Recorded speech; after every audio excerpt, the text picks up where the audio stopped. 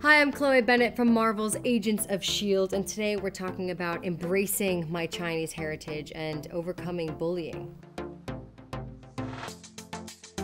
Hi guys, it's Kirbie. Welcome back to Pretty Unfiltered. Today I'm with Chloe Bennet from Marvel's Agents of S.H.I.E.L.D. and today we are talking about embracing who you are and your heritage because you are Chinese American, right? Yes, I am. And so we have a lot to cover and I think you know what I'm gonna bring up first, so I'm sorry, but it's amazing. Chloe was a very successful Chinese pop star. The reason why I bring that up is because then you came back to America because you said you got the call to be a pop star like in geometry class or something. Literally, yeah. I was in geometry and I'm from Chicago and I grew up on the south side of Chicago and I was in the Second City improv group and like taking voice lessons because these girls in my high school were really mean. They're like, you can't be in our theater group. Oh my I was like, God. fine, I'll take voice. And so that teacher connected me to a producer who works with like Avril Lavigne and all these people in China.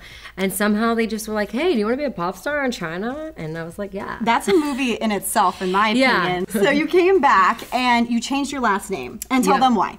So when I first was, auditioning for roles and going out, for different characters in LA, I was going out for Asian roles and then just for roles that weren't scripted in for any particular ethnicity. And all the comments were always, you're not white enough to be the lead and you're not Asian enough for this part. So you're not Asian enough, you're not white enough. And it was so frustrating.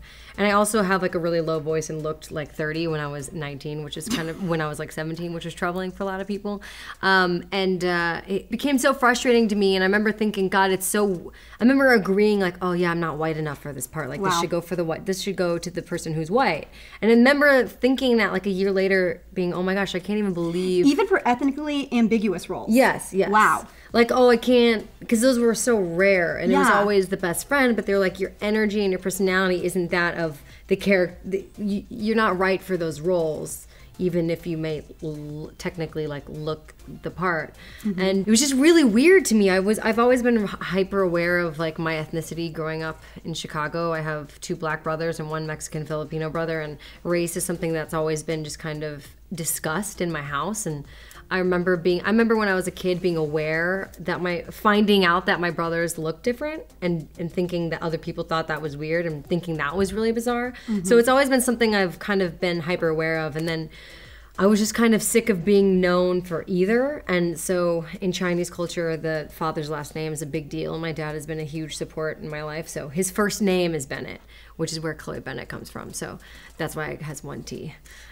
Did you have any backlash from changing your last name? Did that ever not come back to haunt you? But I have it more now. Like I have a lot of people say, "Well, you're not a real Chinese person if you didn't make it with your real." My real last name's Wong, and people are like, "Well, if you didn't make it with that last name, you're not a real. You're running from your Chinese culture," and that's not true at all. I embrace it all the time, and it's more like I wanted to be known for being me, and that happens to be half Chinese, and that happens to be English, Irish, Cherokee, and Portuguese as well. So I'm a lot of different things, but I am mostly Chinese, and that will never go away. I lived there, and it's a huge part of my childhood, and so for people to call me fake Asian is really funny. But it's also still honoring my dad in a big way. Yeah. Did you ever go into auditions for Asian roles and look around and see white people?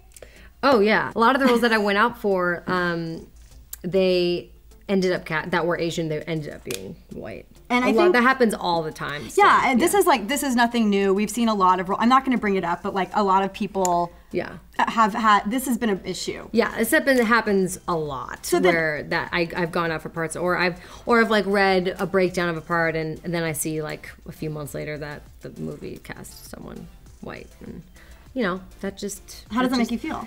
It's not great. I mean, I'm not available to do that, and I'm in such a great environment on my show where the producer is an Asian female, a Thai female, and Ming Na Wen, who's also on the show. She's Chinese, and she's one of the leads on the show as well. And so our show represents a lot of different people, but that's not how it is in the industry at all. And comments like from Steve Harvey, I think recently, saying that Asian American men aren't can't be sexy.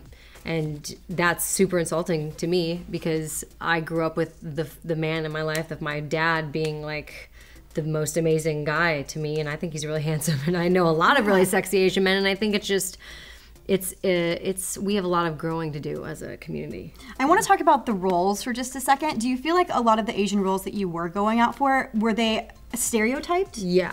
Oh, so yeah, definitely. I wasn't like nerd. I would need to like nerd myself up, or like they're like, can you do an accent? And it's like, I don't want to. You know, at first it would probably look a little off if I did an accent, because anyway. But yeah, they were very stereotypical. It's changed a lot, I think, but it's still, I mean, when we have situations where they're making Scarlett Johansson look more Japanese via CGI. That's a classically Asian role. Yeah, I mean, that character to a lot of people, I know in Japan it meant a lot, so it's really insulting. All right, last two questions. How do you want to change television? I think it's important to change the content and make sure that everyone is equally represented, and the stories that are being told are representative of all different types of people. And the reason that this part on S.H.I.E.L.D., they created this character around my ethnicity when they made her half Chinese, which is so amazing, and they embraced who I was, which I thank them every day for giving me that opportunity. I don't know what kind of person I would be if I didn't have my brothers, if I didn't have, my dad and the culture, that growing up part of a culture like that. I'm really proud of it. And I think TV I think the makers of TV have a really important job, and I think they should take it very seriously, because we are in people's homes every day. Chloe, thank you so much. Thank you so much. Thanks for coming and telling your story. This is so fun. Next time we'll have to do like yoga or something. Yeah, cook a meal together. We'll bake. There's like a set over here that has literally like an oven and stuff. Yeah, you guys are missing out. Guys, let me know y'all's favorite part of this interview in the comment section below. Request guests for upcoming episodes. You know that we listen to you guys, so let us know. You can find me on Instagram and Twitter at Kirbie Johnson, and we'll see you next time. Thank you. Bye.